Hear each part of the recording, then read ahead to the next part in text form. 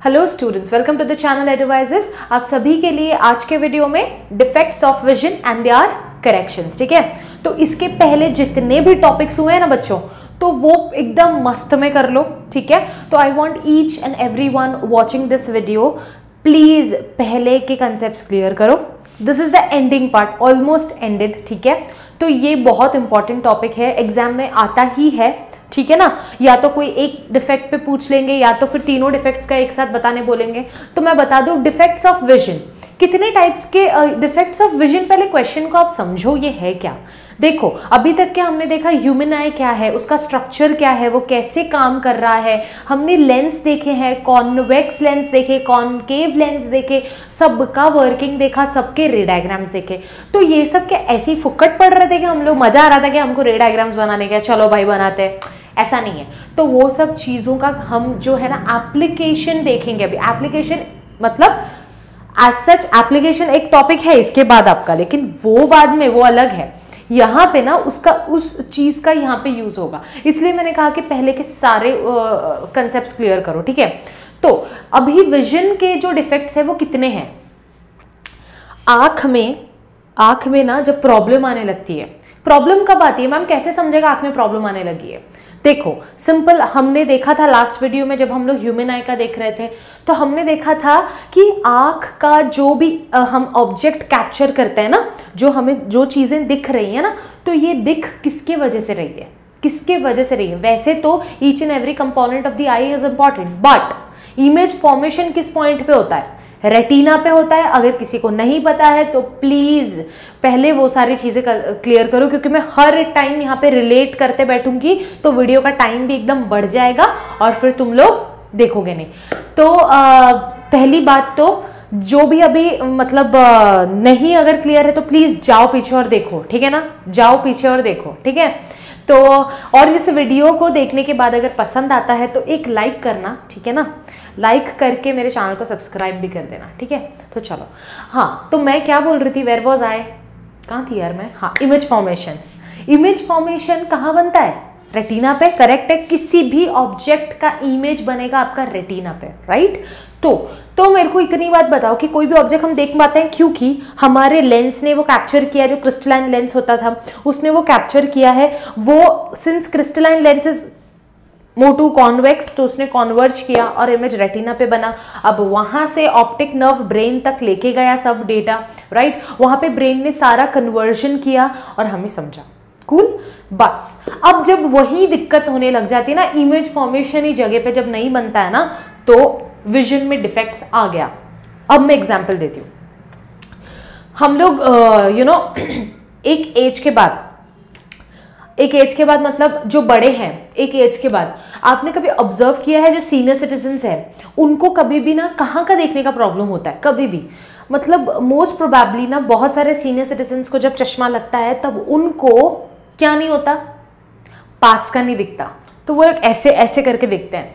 I can say senior citizen, I can say after a certain age, ठीक है। But जो young लोग रहते हैं या तो जो बच्चे होते हैं, उनको किसका प्रॉब्लम होता है, मैक्सिमम ऐसा कोई भी बच्चे को देखा है क्या वो ऐसे नहीं पढ़ रहा है और वो ऐसे पढ़ रहा है, इतने दूर से पढ़ रहा है, ऐसे कभी देखा है क्या किसी को, नहीं। बिकॉज उनको प्रॉब्लम होता है पास का, उनको जो है उनको प्रॉब्लम होता है दूर का, उनको जो है दूर की चीजें नहीं दिखने लगती हैं। तो वो क्या करते हैं कि हर चीज को ऐसे ऐसे देखते हैं। टीवी भी नहीं दिख रही है, जाके आगे बैठेंगे एकदम टीवी के पास, क्यों, क्योंकि टीवी उनको अच्छे से देखना है। प्रॉब्लम का ना रीजन बहुत है, ठीक है। तो मतलब जैसे कि बचपन से हम लोग, अभी के जनरेशन्स, जो अभी की रीसेंट जनरेशन्स हो, तो इतने से रहते तब से फ़ोन लेके बैठते, तो वो फ़ोन के रेडिएशंस, टीवी के रेडिएशंस और बहुत सारी चीज़ें। और फिर क्या होता है कि एक बार मतलब चश्मा लग गया ना, तो वो निकलना बहुत ज़्यादा मतलब पॉसिबल नहीं रहता। बहुत लोगों का मतलब ऐसे मैंने देखा है, जितना प्रोबेबिलिटी, कुछ लोग बोलते हैं कि हमारा नंबर बढ़ा नहीं, कम हो गया और हमारा चश्मा निकल गया after wearing spectacles, but I don't believe that. Because जितना केसेस मैंने देखा है, जिनको लगता ना भाई वो नंबर बस मतलब बढ़ते ही रहता है या फिर तो स्टेबिलिटी रहेगा, बट चश्मा ऐसे पूरा निकलता नहीं है, राइट। तो उसके तो चलो बहुत उपाय भी हैं, लोग करते नहीं है, ठीक है ना। तो बस यही है डिफेक्ट्स, ठीक है। जिसको पास का नहीं दिखता है वो नॉर्मली जो है थोड़े बड़े होते हैं, बट नॉर्मली मिडिल एज में भी किसी किसी को हो जाता है। तो जिसको पास का नहीं दिखता उसको हम लोग बोलते हैं क्या, हाइपरमेट्रोपिया, ठीक है।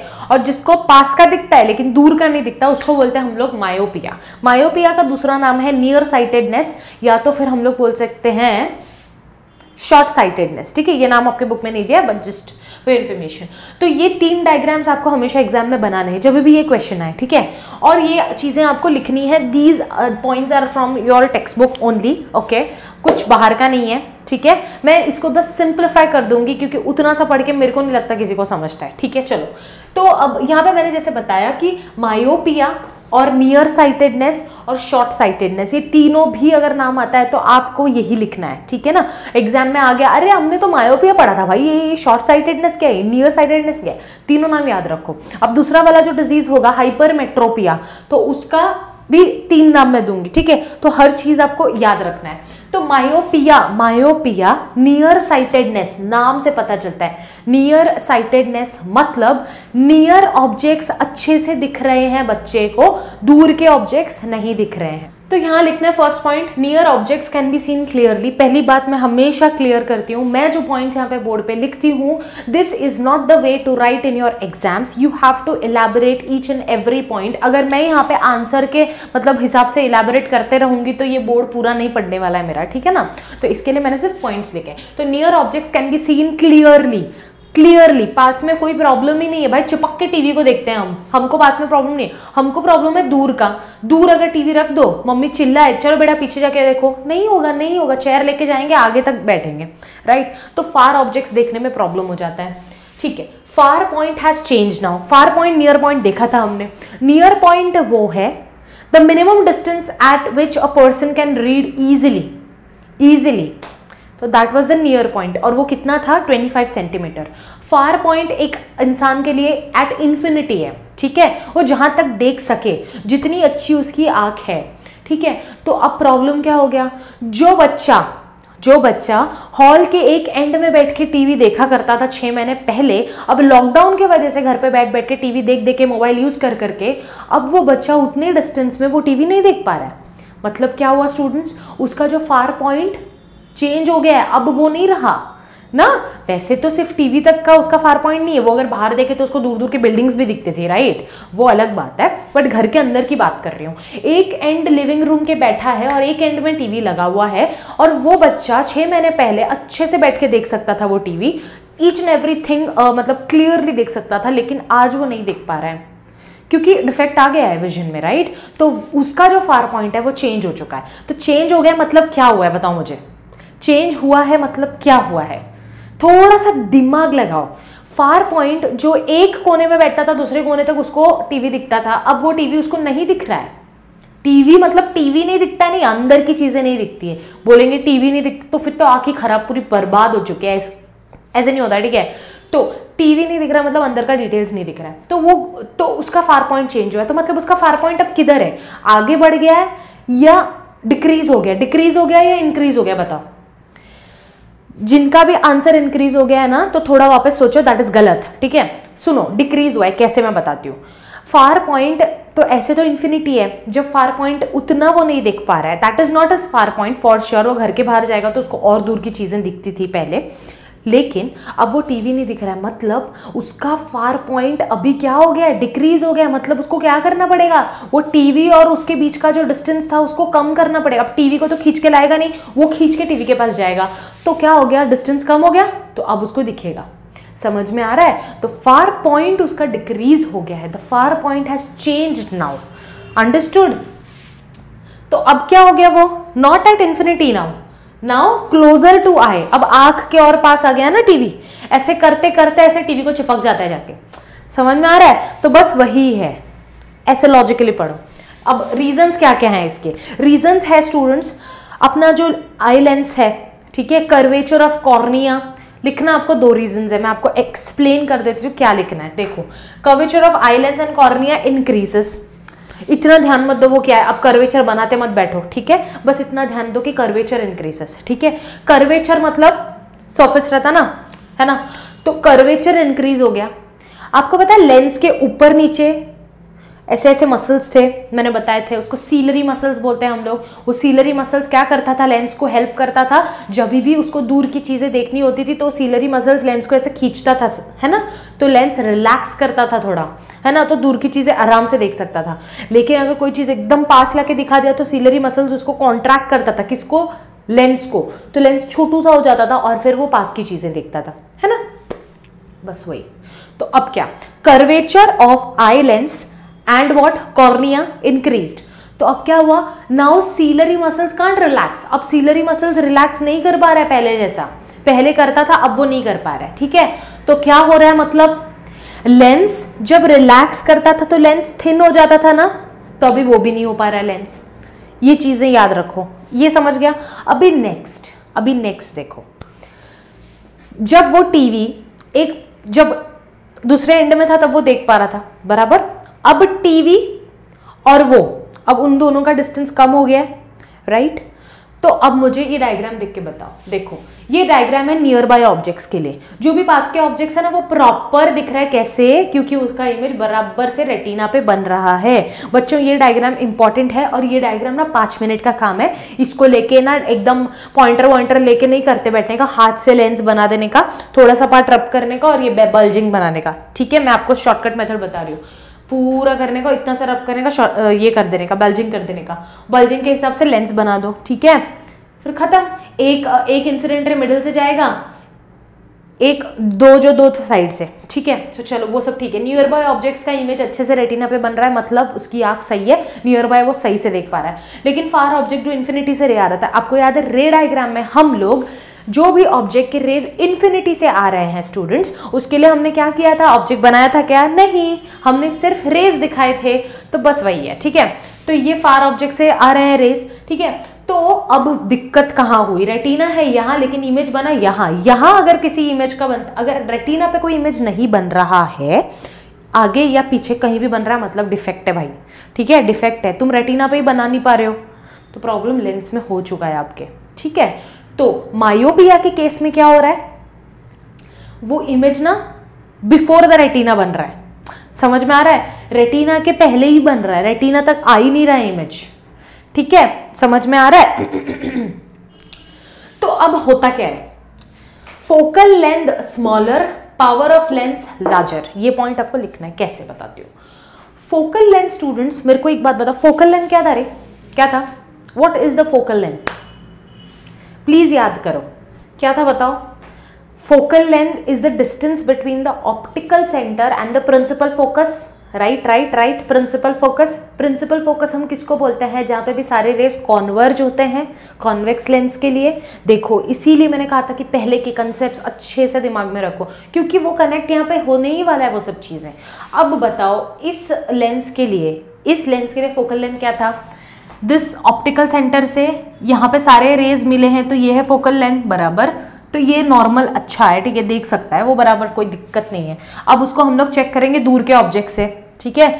दूर के ऑब्जेक्ट से जब चेक किया तो उसका देखो कॉन्वर्जिंग किधर हो रहा है, इधर हो रहा है। तो अभी ऑप्टिकल सेंटर से ये प्रिंसिपल फोकस तक का डिस्टेंस कम हो गया है, right. Focal length decreases, the image is formed before the retina, तो मतलब दिस डिफेक्ट इज मायोपिया।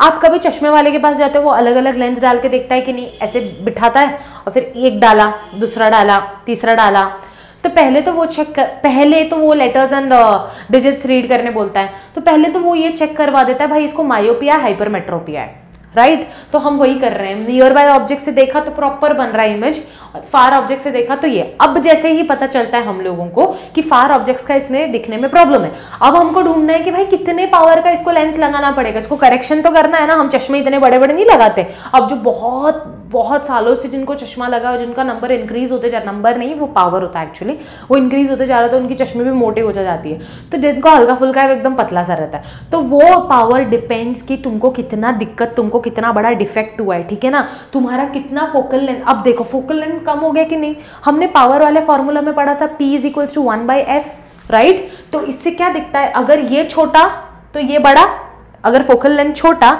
तो P बड़ा, अगर P छोटा तो ये बड़ा। तो अब फोकल लेंथ छोटा हो गया इसके केस में, मतलब इसका पावर क्या हो गया, ज्यादा हो गया है। लेंस का पावर बहुत ज्यादा है लेकिन वो अच्छा नहीं है ना भाई, लेंस का पावर नॉर्मल होना चाहिए ना। तो लेंस का कभी भी नॉर्मल होना चाहिए। तो ये दिक्कतें आ गई हैं, रीजन 1 है। रीजन 2 क्या, या तो ये चीजें हो सकती है, या तो रीजन 1 हो सकता है, या तो रीजन 2। अब रीजन 2 में क्या बोला है कि तुम्हारा आई बॉल ही इलोंगेट हो गया, आई बॉल जो है ना वही बड़ा हो गया है, ठीक है, लॉन्ग हो गया। तो उसके वजह से क्या दिक्कत आएगा रे, जैसे ही आई बॉल इलोंगेट हो जाता है, आई बॉल मतलब लेंस नहीं होता, ठीक है ना, याद रख लेना। आई बॉल जैसे ही लंबा हो जाता है तो क्या होता है, retina is eight larger distance from the lens. तो जैसे ही आई बॉल बड़ा हो जाता है ना तो रेटिना का डिस्टेंस बढ़ जाता है। समझ में आ रहा है? रेटिना अगर दूर हो गया तो इमेज फॉर्मेशन जितने डिस्टेंस पे पहले बन रहा था, जहाँ पे रेटिना था वो वहाँ तक सही था, अब रेटिना और दूर चले गया तो दिक्कत वहाँ आ जाती है। तो ये दोनों रीजन में से सेकेंड रीजन में आपका लेंस अगर अच्छा भी है, प्रॉपर जगह पे कन्वर्ज कर रहा है, तो भी अगर ये दिक्कत आ गई ना, अगर आई बॉल ही बड़ा हो गया ना, इलोंगेट हो गया ना, तो तुम्हारा ये रेटिने का पोजीशन ही फूक के पीछे चले जाएगा और तुम्हारा इमेज फॉर्मेशन बन ही नहीं पाएगा। समझ में आ रहा है? These are the reasons in myopia. Getting curvature of, ऐसे लिखना है, curvature of the eye lens and what, cornea increases, so what, the ciliary muscles now can't relax the lens, है ना, वो नहीं कर सकते हैं। तो और सेकंड थिंग क्या होता है, द फोकल लेंथ डिक्रीजेस, ये इतना प्रॉपर था अभी डिक्रीज हो गया, focal length increase, power of the lens increases.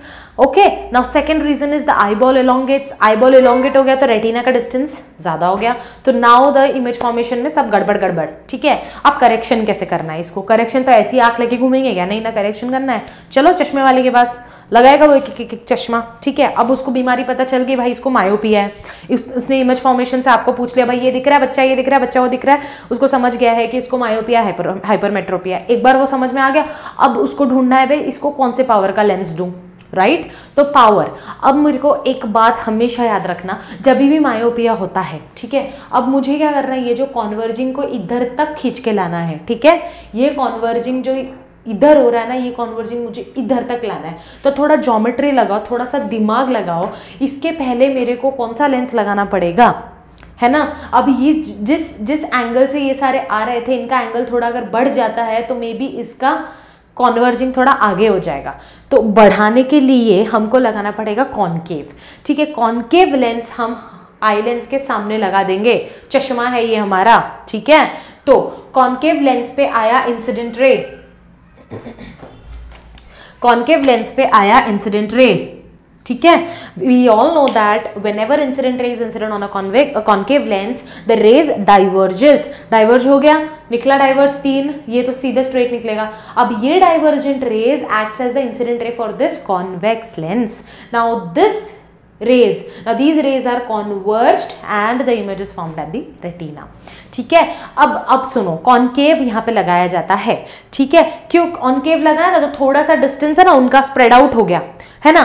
तो देखो लेंस भी बराबर थोड़ा सा रिलैक्स हुआ है, दिख रहा है, तो लेंस भी रिलैक्स हो गया और फिर इमेज बन गया। अब याद रखो कि इसका मुझे ये बताओ, इसका जो है फोकस, ये पता है ना जब डाइवर्ज होता है, एक्चुअली वो डाइवर्ज होता है, हम खींच के लाके यहाँ पे वो वर्चुअल इमेज बना रहा है, अंडरस्टूड, वर्चुअल इमेज बना रहा है। वर्चुअल इमेज मतलब झूठा, राइट। तो वर्चुअल इमेज बना रहा है, ऑब्जेक्ट है उधर, उसने डाइवर्ज किया, सब कुछ किया, हमको दिखा इमेज, यहाँ पे वो एक वर्चुअल, तो ये फोकल लेंथ है, इसका फोकस है, ठीक है। वो सब जानो मत, मेरे को बताओ कॉनकेव का फोकस क्या होता है, कॉनकेव का फोकस क्या होता है, पॉजिटिव होता है कि नेगेटिव होता है। फोकल लेंथ क्या होगा फिर, ऑब्वियसली अगर देखो कॉनकेव का फोकस क्या होता है, नेगेटिव, राइट ना। और कॉनकेव का फोकल लेंथ भी क्या होगा, नेगेटिव, ऑप्टिकल सेंटर से प्रिंसिपल फोकस तक आना है, राइट। तो इसीलिए जिनको भी चश्मा लगता है बच्चों को, जो दूर का नहीं दिखता है, माइनस में रहता है, याद है, माइनस, बस फोकल लेंथ अगर माइनस है तो पावर क्या हो जाएगा, माइनस ही रहेगा ना, है ना। P = 1/f है, तो इनका पावर क्या हो जाता है, हमेशा नेगेटिव रहता है। Understood, is this clear to all. Myopia clear है, कैसे कैसे जाना है समझ में आया। मायोपिया है क्या, पहले जैसे ही मायोपिया वर्ड आता है, नियर साइटेडनेस मतलब near by objects are visible correctly but the distant objects are not visible. फिर उसके बाद फार पॉइंट क्या हो रहा है, चेंज हो गया। आप फार पॉइंट पहले जो देख पा रहा था अब वो नहीं देख पा रहा, उसको आगे आना पड़ रहा है चेयर लेके, मतलब फार पॉइंट उसका कम हो गया है, डिक्रीज हो गया है। उसके बाद हम रीजंस देंगे, 2 रीजंस है, उसके बाद हम करेक्शन लिखेंगे। अगर आप इस वे से आंसर लिखते हो डेफिनेटली आपको अच्छे मार्क्स मिलेंगे। आपको ऐसे राइटिंग नहीं करना अपने एग्जाम में, ठीक है। पॉइंट वाइज तो लिखना ही है, बट पॉइंट वाइज को आप अलग से डिस्ट्रीब्यूट कर सकते हो। These are the normal description, ये आपका रीजंस है, ये करेक्शन है, और आपको डायग्राम सारे बनाने हैं। ये बहुत ईजी है, नथिंग डिफिकल्ट। आप ये वीडियो खत्म होने के बाद, पहले ये खत्म होने के बाद, मैं हमेशा बोलती हूँ मेरा वीडियो खत्म होने के बाद टेक्स्ट बुक आपको 1 से 2 बार अच्छे से पढ़ना है, उसके बाद आप लिखोगे अपने बुक में। समझ में आ रहा है? तो अभी नेक्स्ट हम लोग देखेंगे हाइपरमेट्रोपिया।